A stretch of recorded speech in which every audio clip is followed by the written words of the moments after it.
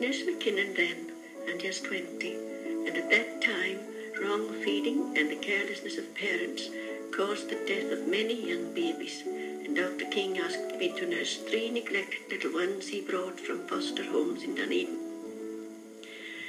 Mrs. King kept a record of the doctor's instructions about their feeding and general care, and great was our joy to see these wee mites grow and prosper as we nursed them in the open air. Dear Joanna, it only seems fitting that I write this letter to you in the fresh spring air, wondering how I begin to tell your story. How do I begin to express how proud of you I am, even though I've never met you and never will? This year I visited Plunket's birthplaces in Dunedin, Seacliff and Karitane to find out more about you. In your prime, you were first described as merely an asylum attendant, but a matron soon changed that by recommending you to the medical superintendent at Seacliff Asylum.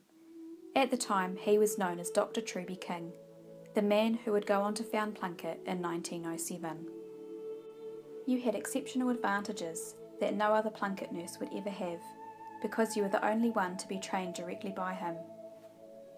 Even after a year's training at Karitane, nurses would never be as fortunate as you. Truby King thought you were a winsome and bonny little Highlander.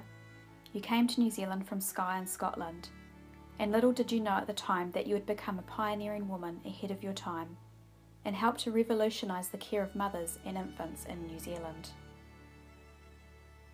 First of all, Truby King arranged for you to board in the Murray family home in Dunedin, and asked you to circulate his methods, which would lower the infant death rate and produce healthier children. Your personality and enthusiasm would win over sceptical doctors' wives and middle-class women, and within 3 months of working as a Plunket nurse, you had 50 babies in your care. In 1908, you married the son of the family you boarded with, my great-great-grandfather, James Murray. You would have 2 sons together, but ironically and sadly would survive both of them. In my heart, I know that your babies would have been your greatest achievement, but what I'm most proud of you for is how you devoted your lifetime to the cause of Plunket and its achievements. Our family is fortunate to still have your engraved medal which you received just before your marriage. You retained the medal because of your pioneering contribution to Plunket, whereas other nurses had to relinquish theirs when they got married. After your local success, it is documented that the Kindred Society were eager to secure your services. You would tour the country teaching the modification of cow's milk, visit babies and establish Plunket branches nationwide.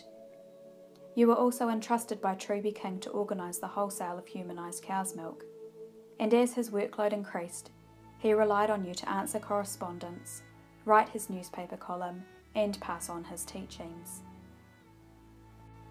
You would draw Truby King's attention to a number of malnourished and neglected babies. Truby King told how you found 3 babies in a stable in filthy conditions. You would care for these babies and nurse them back to health at Truby King's seaside Karitane home.